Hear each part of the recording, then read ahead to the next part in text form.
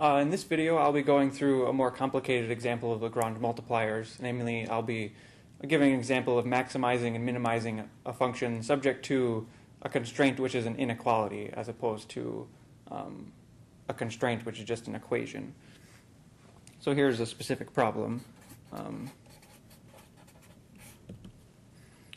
Find the maximum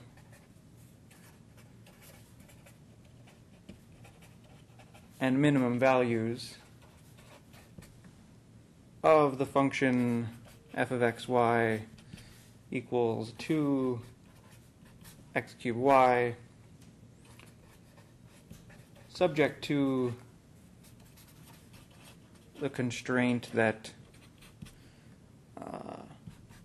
x squared plus y squared is less than or equal to 4. So this is saying we're inside the circle of radius 2. And we want to find the biggest and smallest values of this function inside there. So this function is a polynomial. It's perfectly nice. So this extreme value theorem tells us that it has to have a maximum and minimum value somewhere on this in this region, because it's this closed disk. And so there are sort of two cases. It could have the maximum or minimum on the inside of this closed disk, in which case it'll be found by searching for critical points of the original function. The other situation is that the maximum or minimum could be on the boundary, in which case we could use Lagrange multipliers to find the maximum if it occurs there. So the first thing we check is the inside this disk for critical points.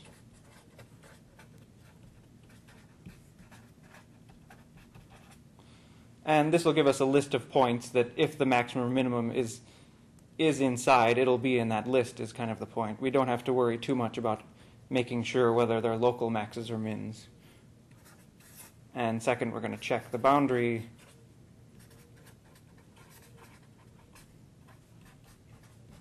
Which has equation x squared plus y squared equals 4 using Lagrange multipliers.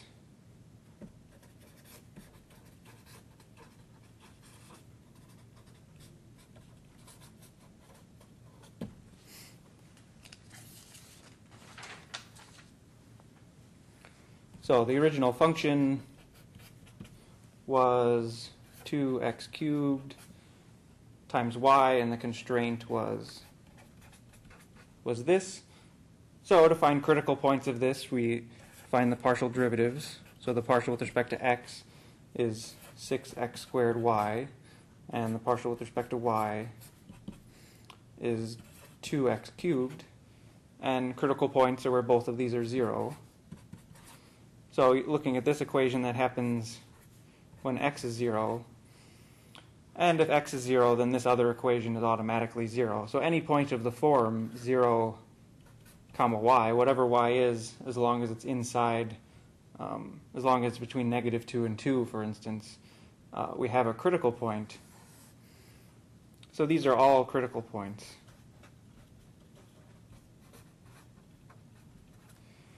But let me tell you why we can ignore all of these, because you look at the original function, you plug 0 and then anything in for y, the function equals 0.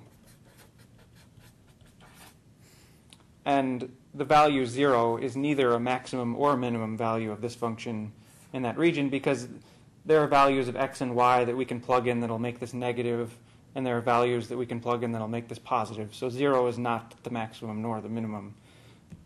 And what this means, these are the only critical points on the inside, so all that's left to check is the boundary.